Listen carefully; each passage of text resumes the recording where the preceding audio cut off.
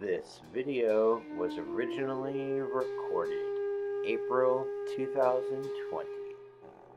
To learn more about the Bob Thurman podcast, please visit his website at bobthurman.com.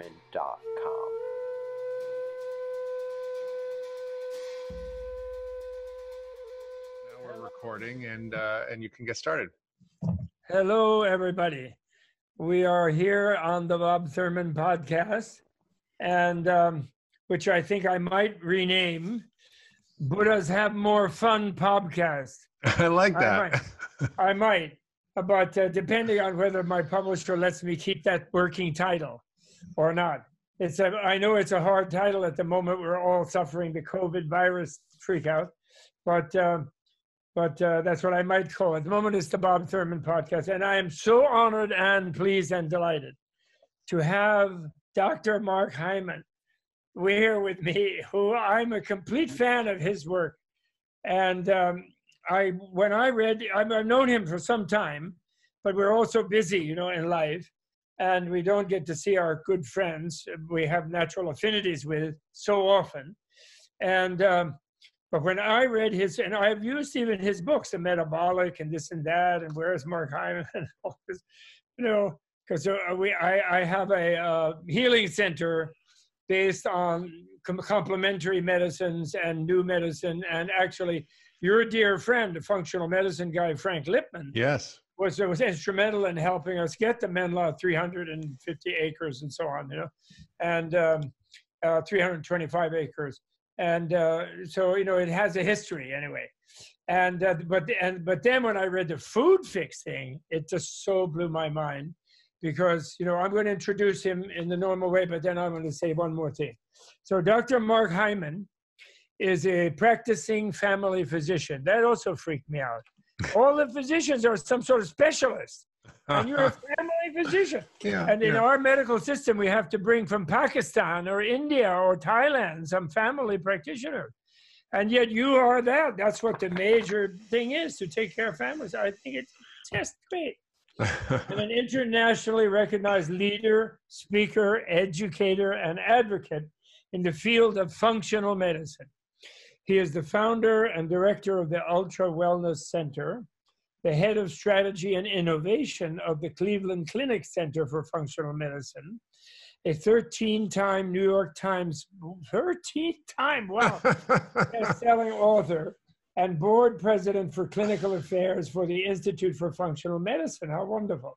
He's the host of one of the leading health podcasts, The Doctor's Pharmacy, on which I just appeared, to my delight. Dr. Hyman is a regular medical contributor to several TV shows and networks, including CBS This Morning, Today, Good Morning America, The View, and CNN. He is also an advisor and guest co-host on the Dr. Oz show. Yeah, Dr. Mehmet was there with the Dalai Lama too. Yes, I was there at that meeting. I got to go on his show. I got to get after Mehmet. Anyway, what I am so excited about, although now that I've rediscovered Mark more in detail, there's many more things I'm excited about, but I am so totally excited about his food fix because doctors, normally they deal with their patients and they try to do the best they can. And then sometimes some patient has family abuse, etc. They'll maybe try to help them in their setting, in the household. They will, if it's some sort of, if that connects to their symptoms and the cause of their thing. And the functional people are particularly good in going deep causation. But if you go to deeper causation, it's the whole food system. It's the whole agricultural, the business system, the whole culture, materialist culture actually is making so many people sick with all these chronic illnesses. And this book totally gets it. And I just couldn't believe that because, I'm retired. As you all know, I think from previous podcasts, I'm retired. I'm an emeritus professor at my dear old Columbia. And I've become a climate reality project leader, supposedly. And I do my best, to do that, give talks and things. And I'm really into Greta Thunberg, and I'm a great-grandfather. I have a great-grandchild, and I don't want to turn the planet over in this mess to those people. So I'm so thrilled to have Mark, Dr. Mark, here on the thing, and so I have some questions for you. Mark, so nice to have you here. Really Oh, great. it's so great to be here with you, Professor. Good. So anyway, how did you get into Food Fix? How did you do it? I have had many MD acquaintances who do good work the best they can. But when I bugged them, which I did before I was doing climate reality, I did that as a professor, they're tracking the source of diseases they have to deal with back into the soil of the earth. Cancer is in the soil. Cancer is in the Monsanto chemicals. Cancer is in the messing with the GMO, HMO, the politics of the country, etc., is beyond their scope. They say, well, of course, they're all very stressed out, dealing with so many sick people. There's not enough doctors. We only have 2.4 per, 1,000. And in South Korea, they have 8 per 1,000. And, Cuba, they have 8. South Korea, they have 6 or something, And, but anyway, we have other good things, but we need more, and et cetera. Anyway, so they will give this kind of weight to the food system as part of the disease causes, as you do. So your book, and agriculture, farming system. So your book really opened my eyes, and I hope it opens everyone's eyes. So are you concerned? So that's my first question. Yeah. So how did you get into this? How did I get into this? Well, you have some small part of that. I think, I for those of you listening don't know much about me, I went to college and studied Buddhism after I heard Professor Thurman give a talk at Amherst in 1975. And it sort of set me on this path of understanding the nature of reality. And 1975? Yes, that was the date, My 1975.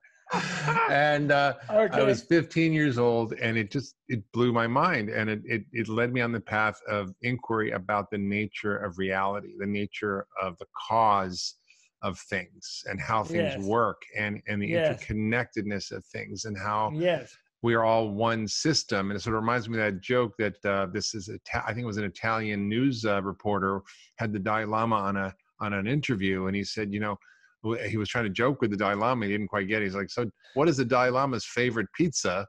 And it was one with everything. And the Dalai Lama was like, one with everything? I don't know what you mean. But I think the idea that everything is connected has been, a central frame of how I've seen the world from very early on.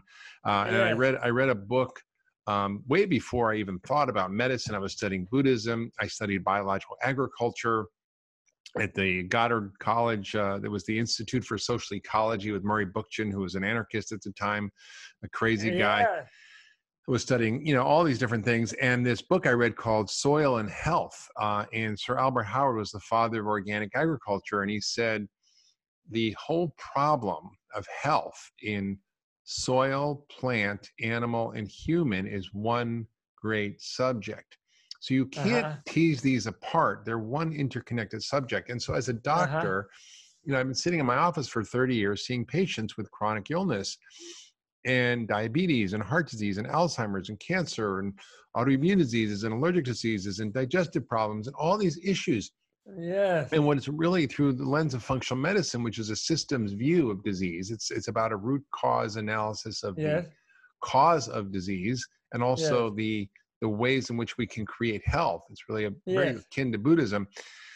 I began to ask the question, well, why are my patients sick? And it turned out most of them, to some degree or another, and often most of the reason was food.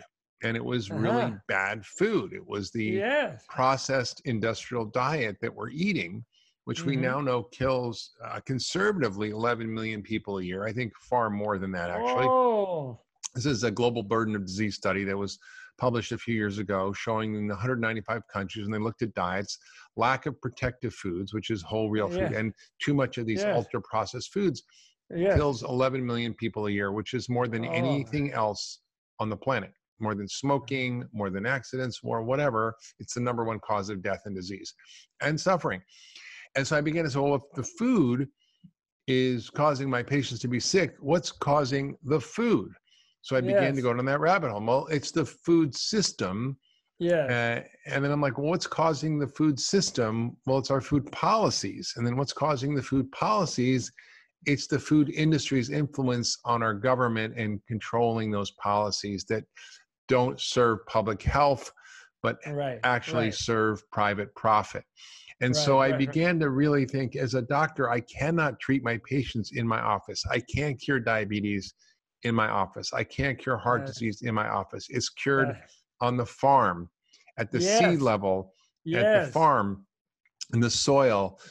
It's cured in the grocery store, in the kitchen, in the restaurants. That's where it's cured. And, you know, the silver lining, we're now in the midst of this COVID pandemic, is that nobody's eating at fast food restaurants anymore. And that people are having to actually cook at home and reclaim their kitchens. And I hope they do it in a way that actually makes them healthy. So I began to really think about going down this rabbit hole and exploring the interconnections. And I realized that everything's connected to our food system, and some more than others, but most of our global problems and crises are connected to the way we grow food, how we process it, how we market it, distribute it, sell it, eat it, waste it. All these are one problem. And when you look at what they do, one, it causes the majority of death and disease on the planet. There's about 70 million people that die every year around the world, and probably 50 million of those deaths are contributed to our food system. It drives the economic problems resulting. So I mean, we're talking about the economic slowdown here from COVID, but the burden over the long haul on economies and governments from chronic disease is staggering. Take this one fact: 1 out of 2 federal dollars, which is from our tax revenue, by 2025, which is very shortly to come, is going to be needed to pay for Medicare. And most of that, 80+% of that, is for chronic disease that's preventable or treatable with food. So it's a staggering amount of money. I know. And then you've got the other consequences to social issues. For example, children. You know, children are unable to learn and focus and do well in school. There's a whole concept called the achievement gap, where kids eating junk food can't focus and learn, and they have behavior issues and violence and all sorts of problems. So we're threatening our future generation. Then it affects these poor communities that are targeted more. So they end up in this vicious cycle of food injustice, with food swamps and food deserts and lack of access. And the most vulnerable among us, the most underserved among us, are the most obese and the most sick and the most likely to die from chronic disease. It's like the third world. The life expectancy can be 20 years difference between a zip code with low socioeconomic status versus a more affluent zip code. That's right here in America. And so you've got that, and then you've got the consequences on mental health. We know there's just massive anxiety, depression, and mental health issues. And it turns out there's a whole field of nutritional psychiatry looking at the link between what we eat and our mood and our our behavior. Oh, absolutely. So there are people in the psychiatry onto that. Oh, that's great. Yes, there is now an increasing awareness that food plays a role in mental health, and we often misconstrue emotional disturbances that are really resulting from physical causes. So there are real emotional things that happen to us, but there are also physical causes of mental health. Absolutely. And in prisons, they have violent crime go down by over 50% simply by swapping out healthy food for the junk food in prisons. And we think, wow, violent criminals, maybe some of their behavior is caused by what they're eating. Of course. So you've got all these issues. And then the bigger issues are the environment and climate issues. So I think most of us are not aware that our food system, end to end, right, from the soil to deforestation to the food waste to transport, refrigeration, processing, factory farming of animals, as a whole, end to end, is responsible for the number one cause of climate change. 30 to 40% of all the carbon in the atmosphere today, which is 1 trillion tons, is from the destruction of our soil and soil erosion. And why? Because in the soil, in really rich soil, is carbon. And how did that happen? Well, the plants breathe carbon. They breathe carbon dioxide. which produce then something called carbohydrates, because it's carbohydrates that go into the soil and in the plant roots and enrich the soil and provide the food for the microbes. And it's this beautiful ecological cycle. When we till the soil and use chemicals in the soil, we literally kill the soil. It's like antibiotics for our gut microbiome. And that leads to the destruction of soil, which is driving up to 30 to 40% of the carbon in the environment. So it's also a carbon sink and it can solve it. And then you've got the environmental consequences around the pesticides, herbicides, fertilizers. I could go on and on. So you've got this entire ecosystem that's all connected, from the destruction of species and biodiversity and pollinators to the destruction of humans, to the threats to our kids, to the threats to our social fabric. So you've got one problem that's seen as all these siloed issues. And I felt like I needed to tell the story of how this is all connected and expand the framework of my patient from being the person sitting in front of me to being the entire ecosystem of our food system and everything that's connected. So that's the sort of short story. That is awesome. Really makes me think of a slogan, like a Thich Nhat Hanh type of slogan. That is your slogan. Oh, what is it? Peace is every bite. Yes, peace is every bite. Yes, it's true. Remember, peace is every step. Peace is every. Peace is every step. Peace is every bite. Yeah, I mean, the fork is the most powerful thing to change the world. If we all focused on that, really pitchfork and the actual fork. Yes. Well, I'm so thrilled about it. It is totally, in Tibetan medicine. I don't know if you ever actually looked at its text at all. I know you know about Medicine Buddha, but the first two ways you diagnose a patient's condition are lifestyle and food and diet. Before you talk about anything else, lifestyle and diet, those are the first two in analyzing causation. The second noble truth of a doctor, is the causation. And so that's lifestyle.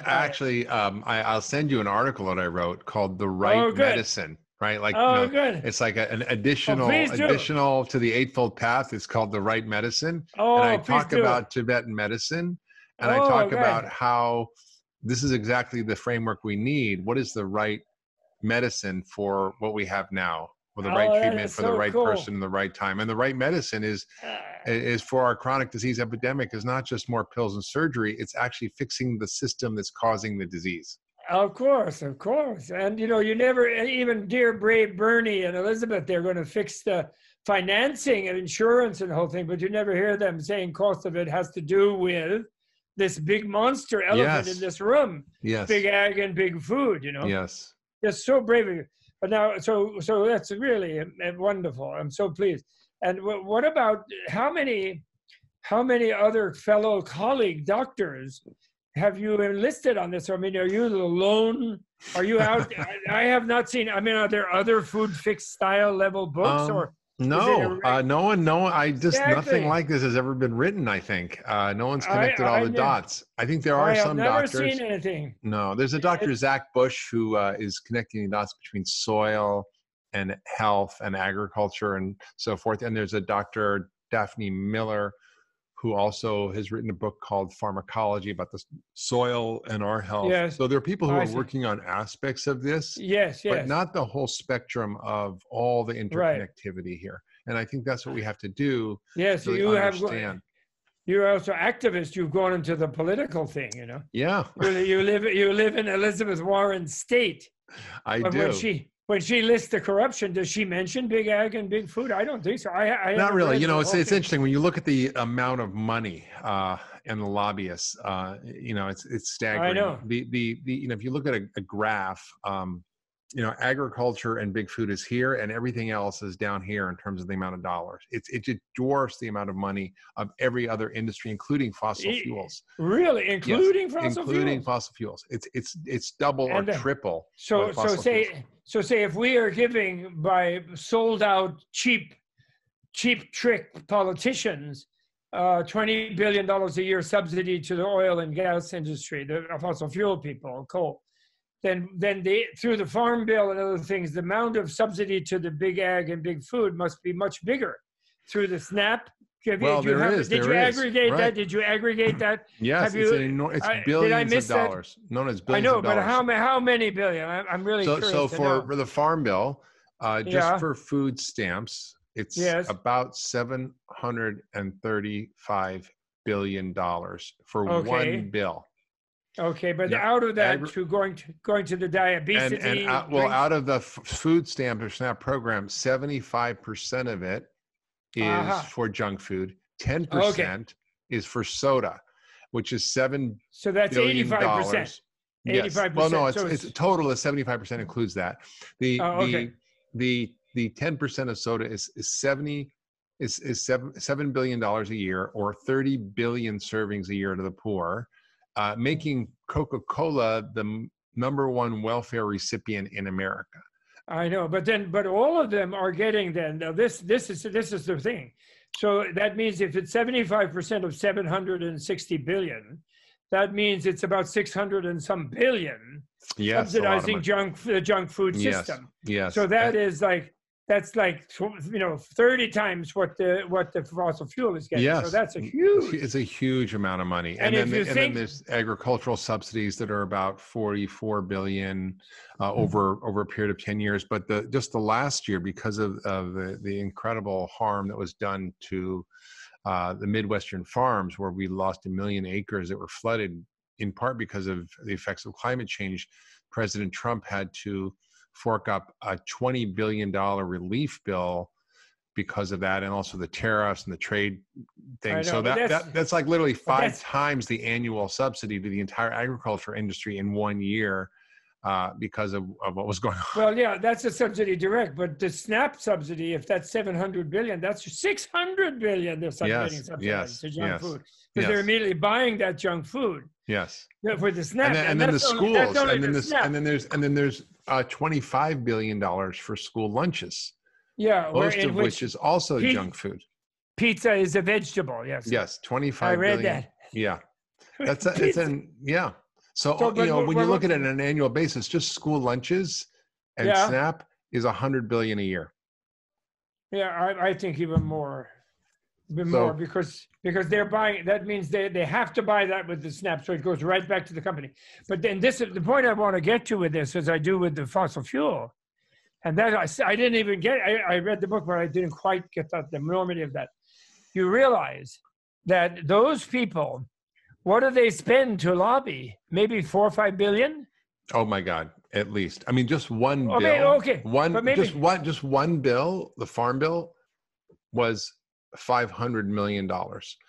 And that's a big bill. On a much smaller bill, which was euphemistically called the Denying Americans the Right to Know, or the DARK Act, which was a GMO labeling law, which was defeated in Congress, which is why we don't have transparency on GMO labels like most other countries, including Russia and China, which are not known for their democratic principles.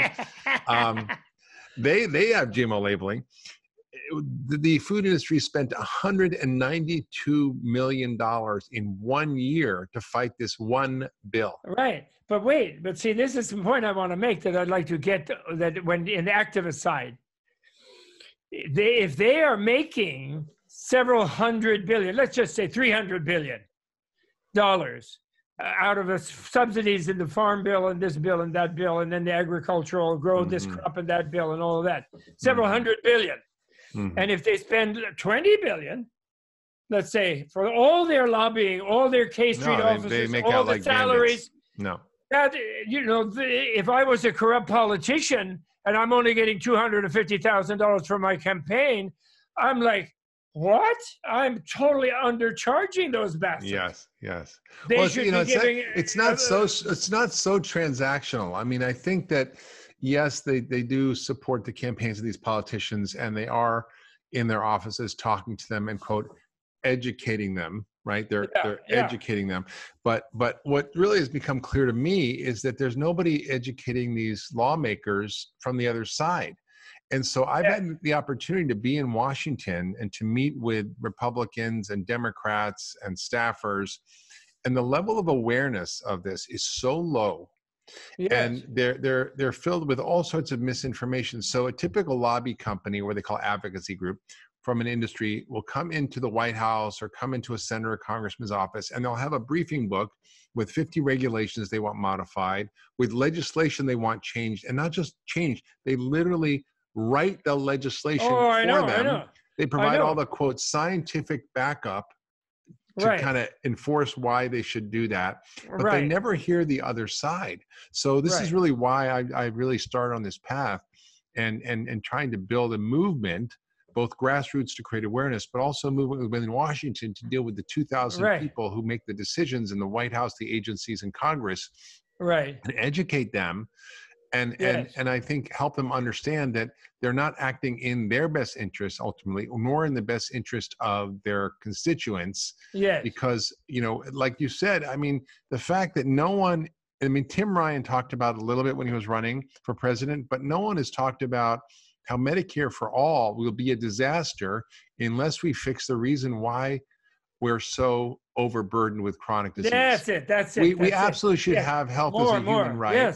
But the fact that we aren't even talking about why people are using Medicare, why it's so expensive, why people are sick, is just, to me, criminal. We need to face the fact of why we're sick and why our healthcare system is so crippled. And we're seeing that now with COVID-19. We already had a healthcare system overwhelmed by chronic disease, and now it cannot take on the extra burden of dealing with this viral illness.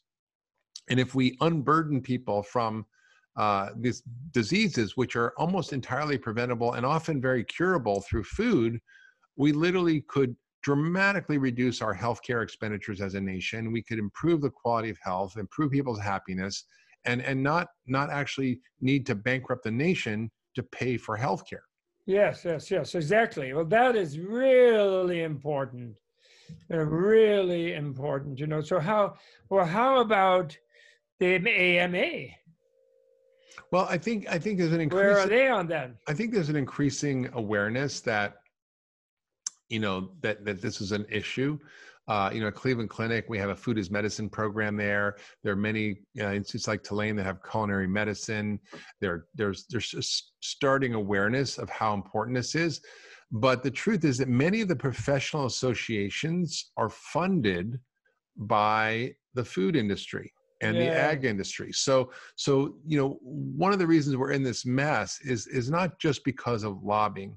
There's a very concerted and I think deliberate strategy by food and ag to do a number of things. One, to, you know, massively advocate and lobby in Congress. We just covered that.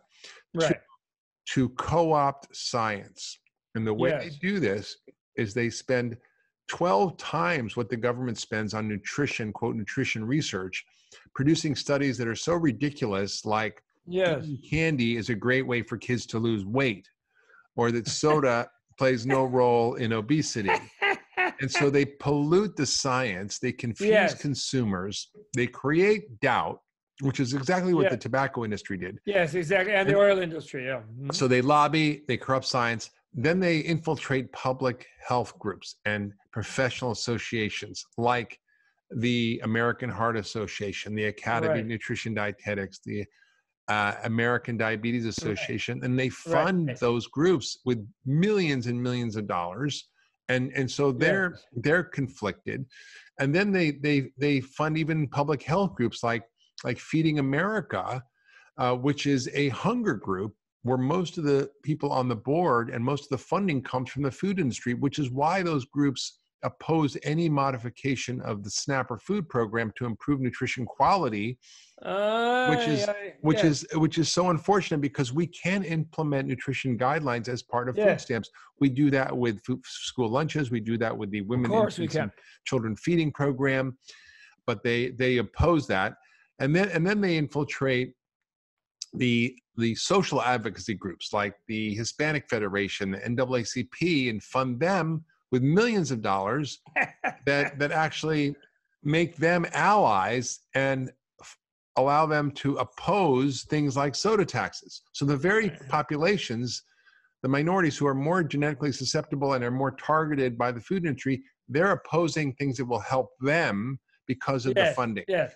So then you've got that. And then you've got lobbying, you've got nutrition co-opting, you've got professional science co-op, you've got social advocacy groups co-opted, and then they create front groups. So just four companies spent $500 million over 4 years on front groups to confuse the public. For example, a group called Climate Smart Agriculture. Now, Bob, you would probably join that group because it sounds so great.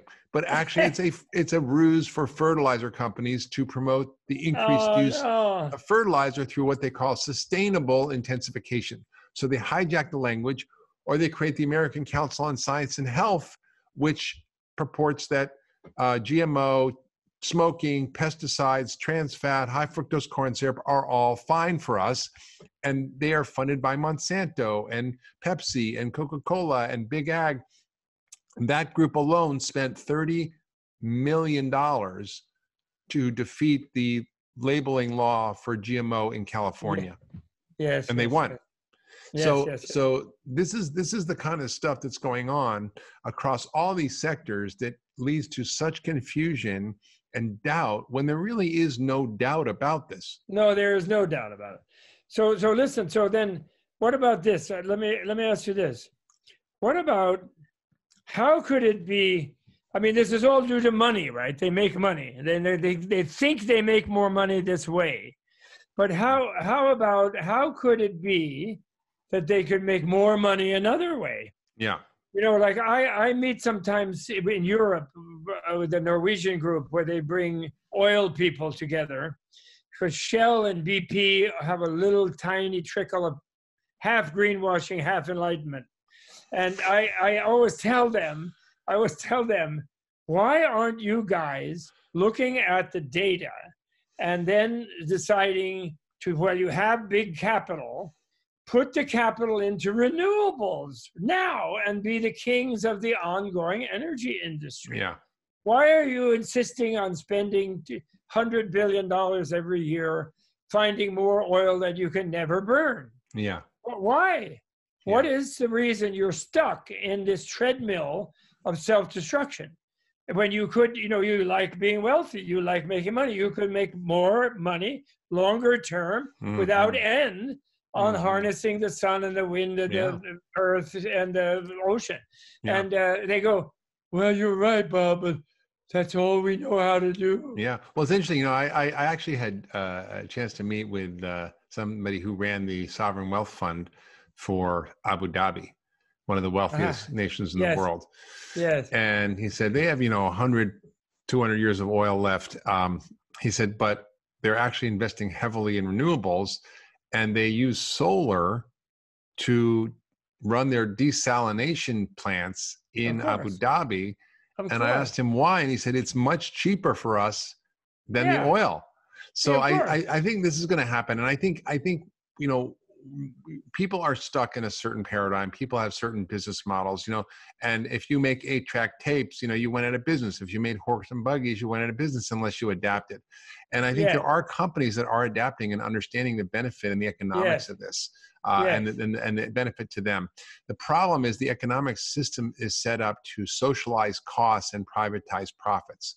So meaning the consumer, the taxpayer, the government paying the bill. To have them to suicide, committing to pay for their own suicide. So right now, for example, if we created a method for paying for carbon sequestration, carbon capture, regenerative agriculture, yes. Yeah, regenerative agriculture. We would actually incentivize a different form of agriculture, and there are companies now that are doing that. So, for example, Danone and General Mills have a big regenerative agriculture programs, and they believe that it's in their best interest to protect their supply chain, because they understand that the way we're growing food now with our industrial agricultural methods, it's threatening our ability to grow food in the future, because it's going to be destroying the soil that we need to grow the food. So they get that. Dust Bowl by 2030. That's right. We are projected to run out of soil within 60 harvests, according to the UN. That means no soil, no humans. I mean, forget about climate change. That's the biggest crisis. And so when they're selling this Monsanto, they're bribing governors in India to turn the Indian farmers into this, and the Indian farmers are committing suicide. That's right. Well, even in America, suicide is on the rise, bankruptcies are on the rise, the average farmer loses money.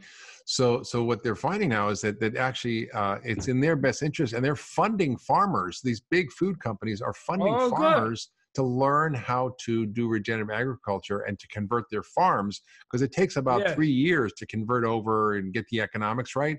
But then those farms make far more money than the regular conventional farms. So this is going to be an economic argument.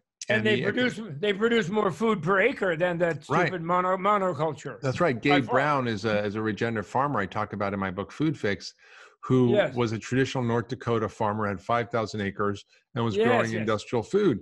And his farm was devastated by hail and weather and so forth.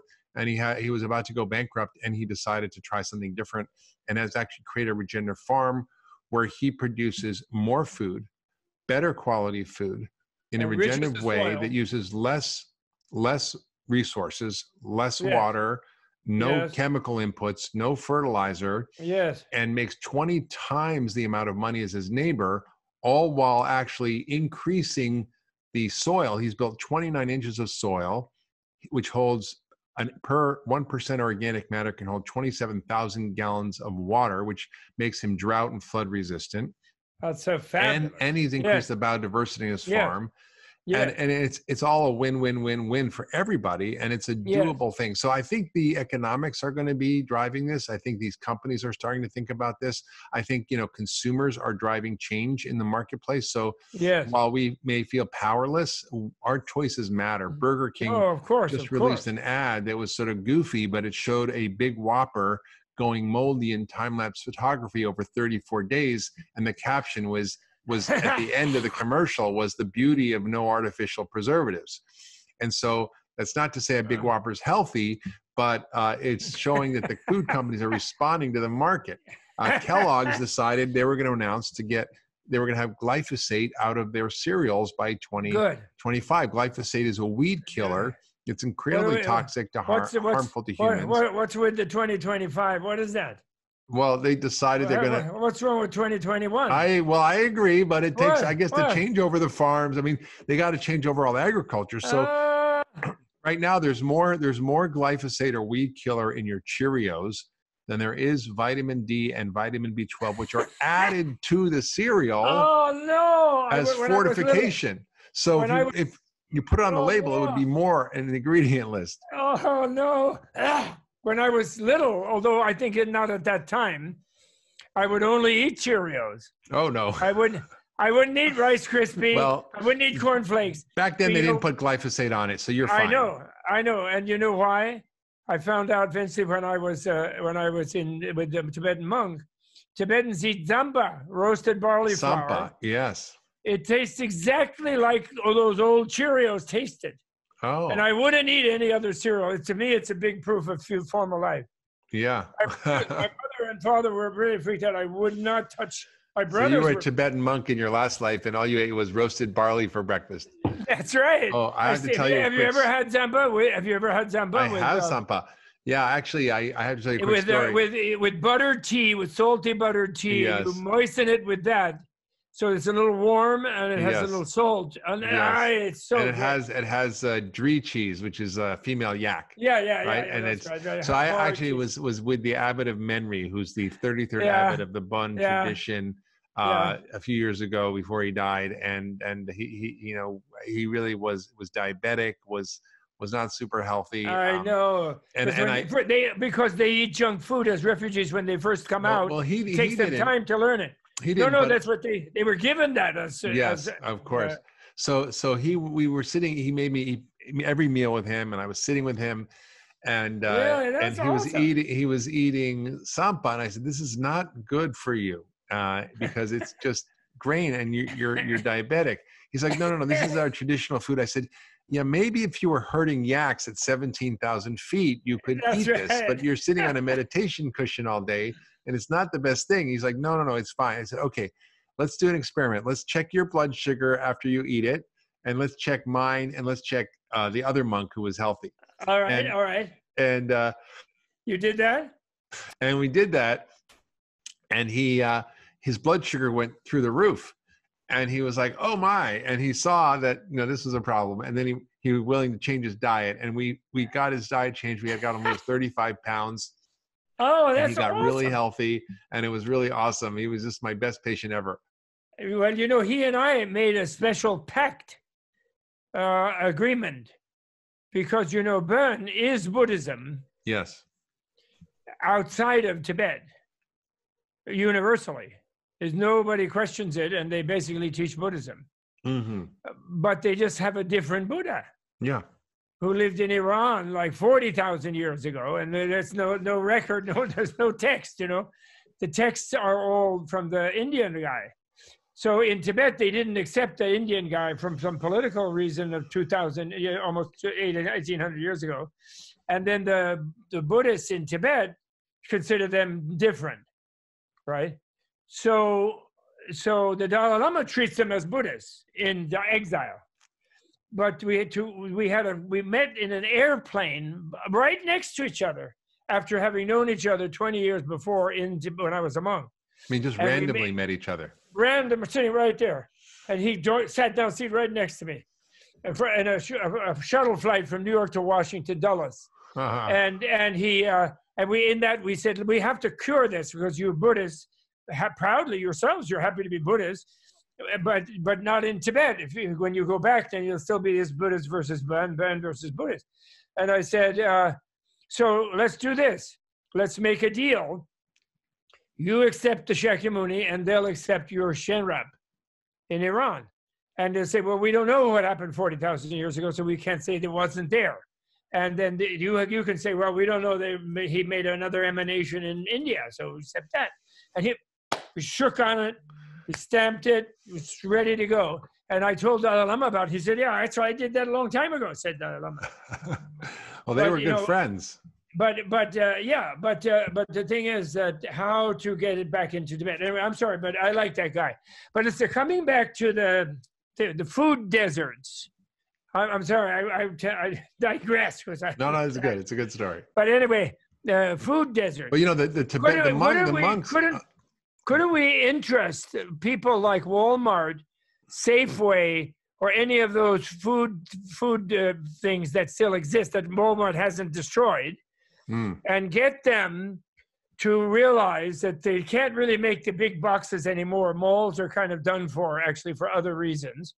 And they could make a lot of money now instead of competing with Jack in the Box and Pizza Hut and all this. And they could put vegetable stores with their massive, capital. That's actually true. Deserts. Yes, well, the younger generation of the Walton and Robson families. Yes, they do. They care about this. In fact, they're upset about it because they feel nervous about it. I know. No, they're very focused on this. In fact, Walmart is the biggest seller of organic produce.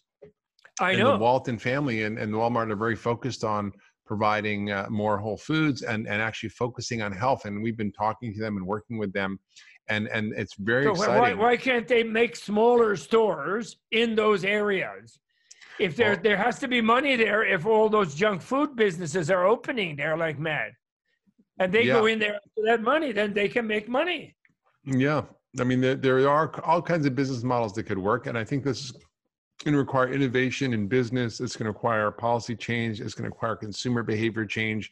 And, the book I write is called Food Apocalypse. It's called Food Fix. So it's about the solutions, not just the problems. And I want to say that I like that. I myself, you're better than me because I'm too much on the fierce compassion side. And it's like, I get very impatient with these things. Yeah. But I noticed that you always look for, well, there was a good intention in food stamps. Well, there was a good intention in this. Actually, I once gave a talk at a Pepsi conference. That was the last one I was invited to. Not for that reason, but I gave a talk, which I got a good honorarium, so I went, But I gave a talk saying about how they started out, Coca-Cola did anyway, with coca leaves in the thing, which are a stimulant used in Bolivia and Peru, and they don't refine that thing and snort it like movie stars, etc. But they just chew it, and it helps them with altitude, and it's a stimulant. And so all sodas were originally in a pharmacy. And the guy in Atlanta who invented Coca-Cola, that's what he was doing in a long time ago. A guy named Pemberton, because I know one of his descendants who has no residue of royalty. But anyway, so I gave him a talk like that. I said, this business that you're doing of making people unhealthy is going to be discovered by people and you'll be in trouble. So why don't you move over back into health and make things that go back into being helping people? Yes. Well, while you have the money. While you have the money. And they didn't mind that too much. Although I was drowned out, me and another guy were drowned out by a guy from the American Enterprise Institute who started telling them that they were going to be longevity drugs that were coming up from the big pharma, and they'd all be living to 150 and playing golf and eating whatever they want. Right. Exactly. No, that's not happening. And so they had been looking alert from my talk and another guy, and they'd all slump back in their chair like they went like that. No. But that's why they didn't invite me back. They didn't invite me back because I told a Coke joke in the evening. Oh no. To capture it, but I won't tell that here. I won't tell another time. It's actually here's where my belief in whether it's true or not. I don't believe there is a lot of evil intent out there. I mean, there are bad people and there are serial killers and there was Hitler and all that. But for the most bad people. For the most part, these people want good things for them, for their families or communities. Yeah. They're locked in a business model that's antiquated, that's outdated, and needs to be updated. And they are trying to figure out how to do this. And I sort of was the anti-food industry for a long time. And then I sort of began meeting and talking to the leaders in the industry, presidents, CEOs, top executives, and really having deeper conversations. And they're really curious and they're interested. Like the CEO of Nestle is very focused on this. You've got these big companies. Now you could say, well, it's greenwashing and maybe it's true, but I do believe they're trying to actually innovate and trying to figure it out. It's just hard to move a super tanker and change the entire model for them because, you have to figure out how to survive. And I know. And I think that's a challenge. And I think they are thinking about it and they do want to be part of the solution. They also are at the same time doing things to really obstruct the whole process. But it's schizophrenic a little bit. But of course. But I think it'll get there. We can't though accept the super tanker thing too much because the amount of metal in a super tank, if you put them in all kinds of small delivery boats, they could easily change course. It's like the English did destroy the Spanish Armada. They totally did. Yeah. They were small boats. And the Greeks destroyed the Persian triremes with their little boats. So in the long run, they're not. And that long run is getting shorter and shorter. And so, but what I just wanted to say was, I love it that you dig in your causation to find the good intention that may be there buried under the really nasty habit. That's right. As my old Mongolian used to say, there are no bad people. There's just bad things that good people do. Yeah. And you have to get in to find the good part in there, which everybody has, Yeah. I mean, there's a Buddhist principle that I often think about called upaya, which is, translated. I don't know what the right salvific means, which doesn't really make any sense to most people. They translate it skillful means, which is wrong. Yeah. But means is not wrong. It doesn't mean, it means means or method. But you know what it really means is art. Yeah. It's sort of the art of how to communicate with people to help them understand whether if you're a Buddhist and you're teaching a child or a monk or a factory worker or a PhD, you're going to be speaking differently to them about what you're talking about. Yeah. And I think we have to learn how to have that art of communication so that, I can and you can have conversations with people who disagree with us, who have different worldviews, who have different philosophies, and find the commonality in who we are and what we're experiencing. And I think, this moment right now, while it's really tough and there's a lot of people suffering from the challenges around this virus, this COVID-19 virus, it's also a unique moment where all of a sudden we're in this common shared humanity, Yeah. and we're all having the same human experience together Yes. of this threat. Yes. And Yes. it's not respecting ideological boundaries, religious Yeah. beliefs, dietary Yes. philosophies, nothing. And so Yes. we're had this moment where like, wow, we're all human first. Yes. And Yes. people Yes. say to me, how can you talk to this one? And how can you speak to, this Oh no, we have Republican to. or that Oh Democrat or this? no. Oh And I'm no. like, listen, we're all human first. And I have Yes. compassion for all Listen. humans. And I think everybody is a human being and a human soul first. And then whatever their beliefs are is the conditioning that they've had, their experiences, right. whatever. That's right. It may be right, it may be wrong, but I don't pay attention to that. And I try to actually figure out, how do I reach that human being in there who wants the goodness for humanity, who wants goodness for them and their families and their children and their children's children. And I think if we can appeal to that, I do think we will see change. Yes, well, that's the thing, like the reason you're able to do that from a Buddhist point of view, the person who's able to do that is the person who's willing to be aware that they themselves have a negative side in themselves. We, in other words, here you're teaching food fix and you probably are craving, chocolate eclair after dinner. Well, actually, I almost broke down the other night because my wife, we've been, stuck here, and somehow somebody was talking about chocolate chip cookies, and I got in my head that I wanted to make chocolate chip cookies. Exactly. And I just. But wait a minute. Let me ask you this question. What about stevia? What is the biology of stevia? Good question. Seriously. The biology of artificial sweeteners is bad. No. But stevia may be a little bit better. I think there is some data that it may actually not cause some of the harmful effects of the traditional artificial sweeteners. However, I would caution. Caution you because most of the stevia we're consuming is industrial stevia, and it's either Truvia or Purevia, and those sound like wonderful names. I don't but like they're that. they're made by Coca-Cola and Cargill and Pepsi. Oh no. So they're industrialized versions of stevia, which are extracting the alkaloids, which taste a little bit bitter. So the alkaloids are the things in plants which may have beneficial effects. So we may be taking out the beneficial components and extracting it in a way, just like so that makes corn sense. is not bad. I invested in a small stevia company in British Guyana, or one of those Guyana. Yeah. And it went bankrupt, and that's why they were crushed by the big ones. Yes, that's why. Yeah. I guess. So I think a little bit is fine, but there's natural whole stevia. But when you grow it, you go whole stevia, right? Yes. That supposedly is sugar is a carbon-6 and it's a carbon-5, or vice versa.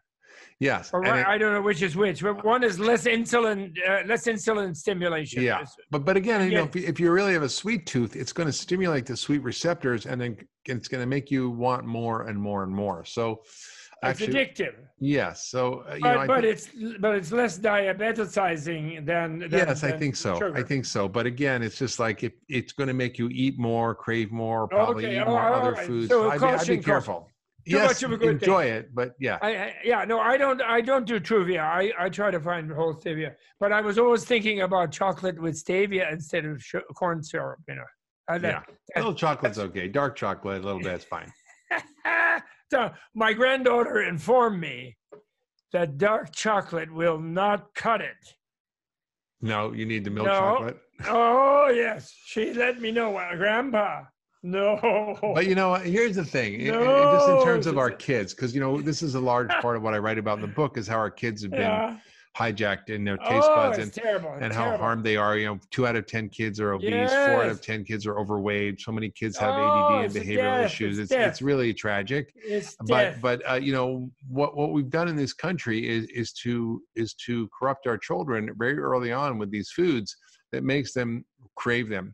And when you go to countries like Japan, what do they eat for breakfast? They eat raw fish and seaweed. right? Kids, there's no special kids foods or Lunchables or kids menus. It's just like if a little kid in Japan is eating raw fish and seaweed, in this country, we're giving them junk. They're going to want junk. So I don't think it's, an inherent property of children to want crap. It's something we've taught them to do. Okay, you're stiffening my grandpa backbone. Okay.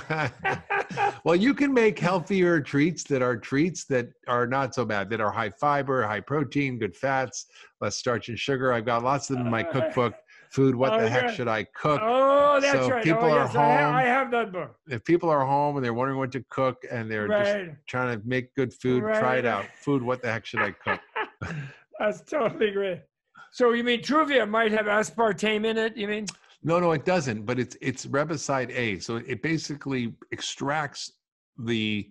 Yeah, they never just let the natural thing happen. No, right? it's all a industrial byproduct of stevia, which may have other unintended consequences. Do you know the aspartame story? Do you know the story? I do. Donald Rumsfeld. Yes. The guy who brought us the Iraq War. Reagan, of course, brought the lawyers of that company into the FDA. Mm-hmm. And Carter had banned it, right? Mm-hmm. You know that best. Yeah. You really know. You've really been down the rabbit hole. That is really great. That's really good. I know all about it. So how can I help?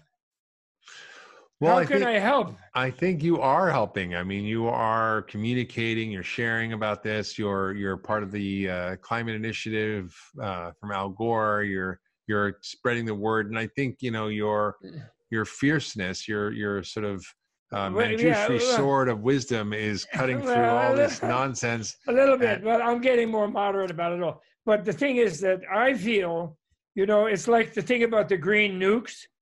I do feel that the activists tend to think it's all going to happen when we go out in the street. We're gonna protest and we're gonna do this, and they're all bad and they're terrible. No. And I actually was surprised. I went down to Occupy Wall Street, and I gave a talk there and we got them to meditate on compassion for the people above in the buildings who were freaking out because they were there in the occupying that square. Yeah. That they are just as troubled as the poor people. Yeah. They're starved in another way. They have money, but they can't eat the money, and then they eat bad food and they get cancer and die young themselves, and they overindulge, Mm-hmm. And and they were liking it. They were doing their thing, they liked it. And I loved the sign one of them had. They had a sign that they would go around showing to the police who were standing around, and they would say, "You guys are one layoff away from being on this side." Yes, I know. It's crazy. No, I'm saying like we have to go to the leadership as well to get them to be on their better side. Is what I'm trying to say. We do, and I think that's the goal. I've sort of been interested to see how in Washington in my travels there's such an openness on both sides of the aisle to addressing this. I met with Republican leaders, Democrat leaders, and once they begin to understand this, there are a few bad apples. There may be. There for sure. Mitt Romney is a good guy. Yeah, there may be, but I think. In other words, what I used to say. I give since Reagan, I've been getting annoying people, but I like to say when some Republicans come up who manage to sit through one of my Buddhist ethics talks, they come up and they say, "Well, what about Republicans?" And then I say, "We need Republicans." I say those radical who want to take away all Social Security, destroy the New Deal, like take everything away from everybody and blah, blah, blah, right, Ayn Rand, the sort of thing. They're not real Republicans. They're some kind of radical sort of, neo-corrupt thing, And they're trapped themselves in the machine of that because they don't, I have a thing I like to say. Imagine you had 35 billion right now. Maybe you could have fun with the first $500 million for the rest of your life. But the other 34 and a half are like a burden. Yeah. Where's it invested? Are they cheating me? How many people am I hiring? Well, that's why there's a giving pledge. There's something called the giving pledge, and a lot of these billionaires are actually but joining they're waiting until they die. No. They're giving it during their lifetime. People like Bill Gates and Warren Buffett. There's a whole group. It's called the Giving Pledge. No, I know, but I thought they're waiting until they die. No, I don't think so. Half of what's left. I don't know exactly how it works, but I think no. I know they give small amounts. They have foundations, and they give out 5% in the foundation. You have to give out 5% a year. I know they do that. But the big thing of giving half of my billions, I believe, is when you die. And what I want to say is when they die, they're going to be climate refugees. Their children will be diabetic. They'll be completely in a mess. So why don't they peel off a couple billion and give them to Food Fix Association? Please, yes, the Food Fix campaign, yes. And Gore, I told Al Gore, why don't you ask for $1 billion and train everybody, not just 30, 40,000 people? Yes, absolutely. And he said, oh, that's great. Yeah, good idea. He says, and they all said, that's a good idea. You got to think big. And then the staff people, I urged them, I begged them, I said, please go to the MacArthur Foundation in the cycle of the $100 million grant and apply for that for Climate Reality Project and Food Fix. Apply for that, please. Yes. Well, we are working with the Rockefeller Foundation, other groups, and we are in raising money now to drive this campaign, which will drive policy to fix the system. And we have a website, foodfix.org, where you can learn more about it. And we also have a Food Fix. If you had a few billion, if your association did, unbelievable. Here's what I'm saying. You can outbid the lobbyists.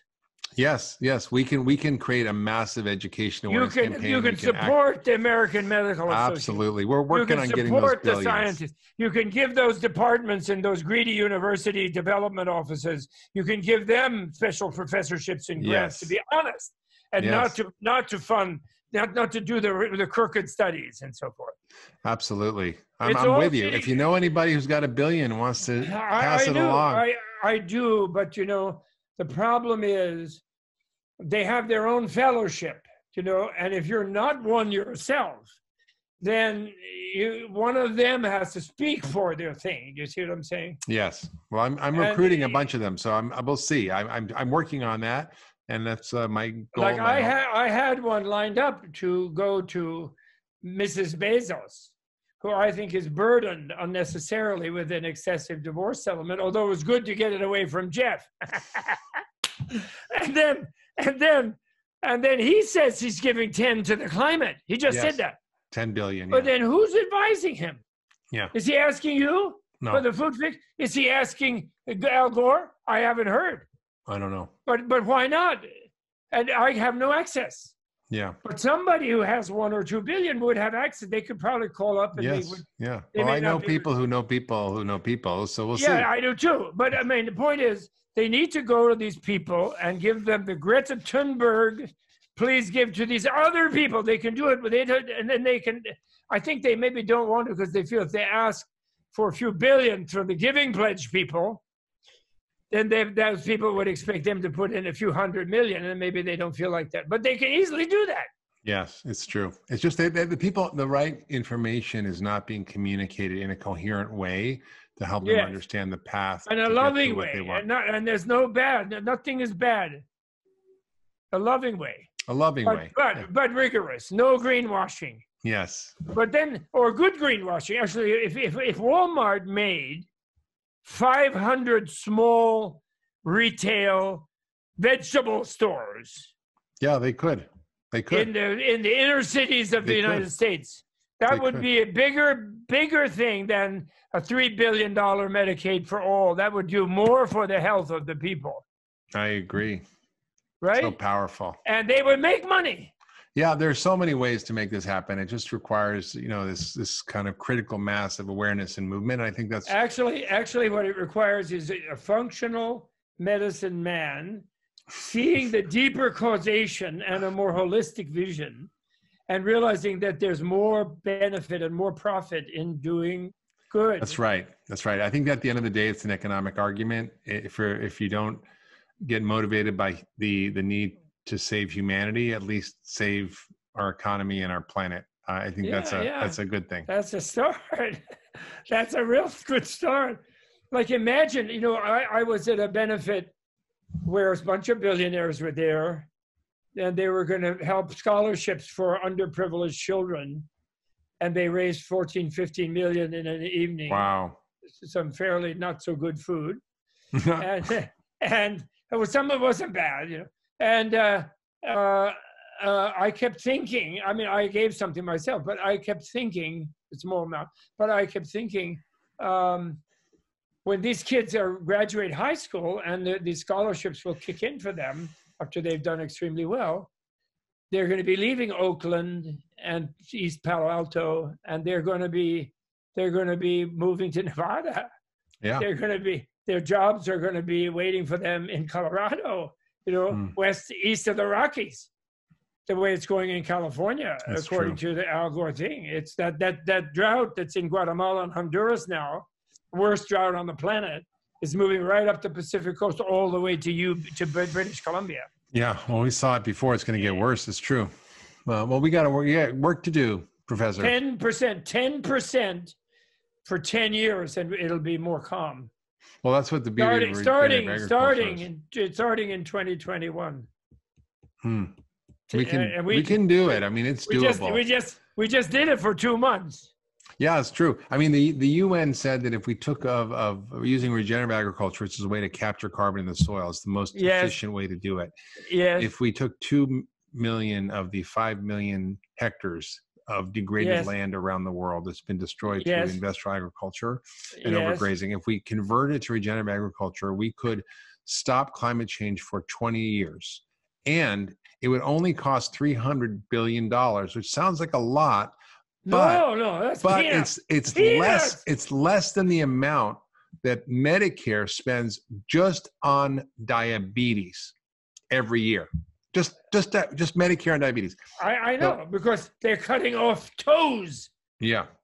They cut them off. It's pretty screwed up. We pay for a toe amputation or kidney dialysis, but we won't pay for a nutrition consult. You go figure. I know. Well, no, you have figured. Listen, I'm sorry, I don't mean to intrude. No.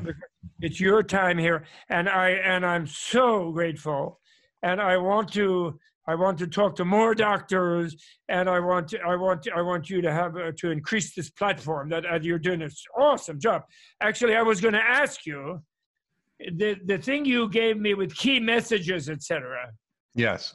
I know that's like a summary of the book. Yes. As people give me the book, go to Food Fix, but we covered a lot of it. It's like an executive summary, but I know one billionaire who I would like to send it to, who I also have sent the book already as an ebook. Oh, thank you. But I don't expect that person necessarily to read it, the whole book. Yes.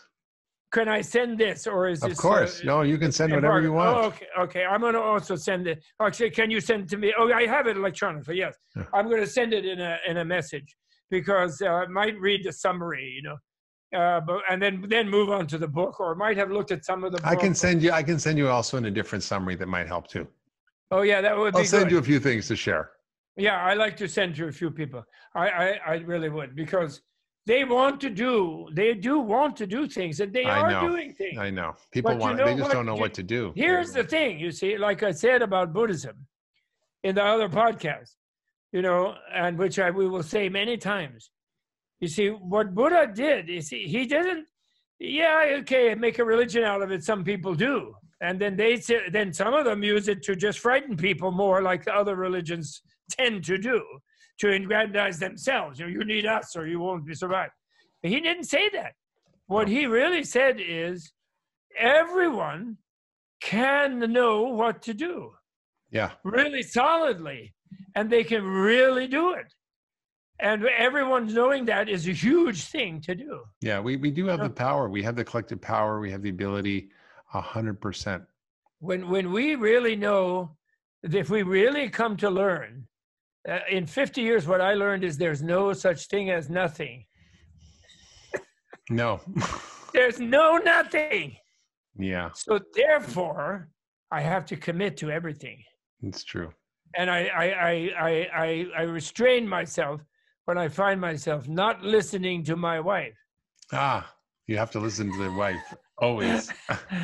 Because they're more aware of everything than we guys are. It's so true. They're less tunnel vision, you know. They tend to be. They tend to be. Listen, Mark Hyman. I mean, did we do the time now? I don't know what time it is. Yeah, we're good. I think this has been a really good conversation. I think it's not good because it isn't enough. It isn't enough. There's more. Because you really have done it, in my opinion. Because I really think, I talked to that oncologist. Any oncologist who is not part of your food fix association is really not doing their job. Yeah, I'm sorry. I have to say. Listen, we need all healthcare providers, and they want to do it. They want to do it. I know that, but they're scared because they think this is the big problem. Everybody thinks it's impossible. I give a public talk somewhere in Mississippi, New York, wherever it is, and I say, okay, how many people here really think we're going to meet the challenge of this climate catastrophe? At first, there's a few. Then I say, no, really think so. Really think we'll make the changes in time. I say, how many? Then just like 2 hands in 800 people. There are 2 stubborn hands really there. Maybe 5. Yeah. We can. I mean, the beautiful thing about the food system is if we focus, because even if we get fossil fuels under control, which we can, it's not enough. We need to fix the food system, which will continue to drive most of the climate change. And unless we fix it, we can't fix the bigger problem. So I'm excited that this is something that's doable, and it creates a win-win-win for everybody. Win for the farmers, win for the consumers, win for governments, win for policy. I know. Listen, are you going to make an inconvenient food? I've been trying to actually get a documentary going. We've been having conversations. I need to find the right person. Well, I know. To fund it, but it's definitely on my list. Why don't you ask? I'm going to ask for you if you don't. Ask Al Gore who made the inconvenient truth. Oh, I know who made it. A friend of mine, Larry David. Well, why doesn't he make it for you? I will talk to her. I've talked to others. If you're embarrassed to talk, I'll talk to her. I'm not, but you can for sure. Any help I can get, I'll take. I mean it. You have to. We can't wait. No, I agree. I think that movie done with love for the food people, even. Yeah, I agree. And let them come and say something. Yes. As the greenwash, send their greenwashers out to talk to you. Yes. And I mean it. And it's very urgent. Because, that's a big mode of teaching. You can give 100 podcasts and lectures, but one great academy, I'm like, this book should have a Pulitzer Prize, first of all. Oh, thank you. But I don't award it. I'm sorry. I don't award it. So I don't know even, it's Columbia, but they won't listen to me. Religion professor. No, at Columbia, religion professor? Yeah. What is that? No. So I wonder, do you know Jeffrey Sachs? Does he have your book? He should. I don't know, but he should. But also the celebrities can be really helpful. I know your daughter, is very aware of these issues. And she is, but she doesn't. She's been so focused on her kids and everything. She doesn't do as many things of this kind as she could and would and should. Well, it's just creating a not just her, but creating a collective, awareness through the celebrity angle is the way our culture is, and I think that would be hugely helpful. Do you know, David, if Laurie won't do it, one person I really know well and who will probably try to do what I say is David Russell, who made Silver Linings Playbook and this and that. Oh, wow. No, I don't know him. I know him really. He was a student of mine at Amherst. Oh, wow. In the 70s. Wow. And he's maybe he knew my sister. He probably did. And he's a really nice guy, and he wanted to make. I wanted to make a documentary years ago about history, sort of a Buddhist view of history, but it didn't happen. When the Carter administration was going to make it for me in the 70s, but the Reagan people didn't want to do it. Global history. Not just WASP history, global history. Sure. So anyway, never mind. But I think that's a really urgent. So I can help. I'm going to talk to people.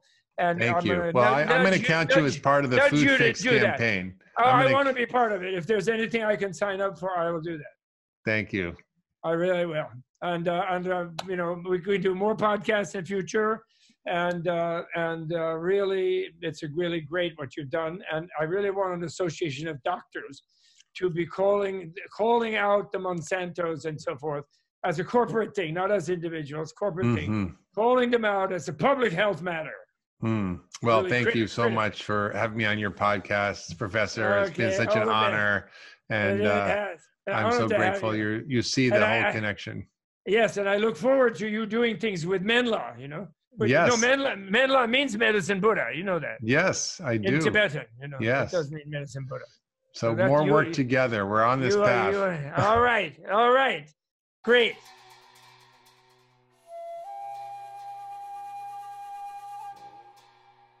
This video was brought to you in part through the generous support of the Tibet House US Menla Retreat and Dewa Spa membership community. To learn more about the benefits of Tibet House membership, please visit tibethouse.us. Tashi Delek, and thanks for tuning in.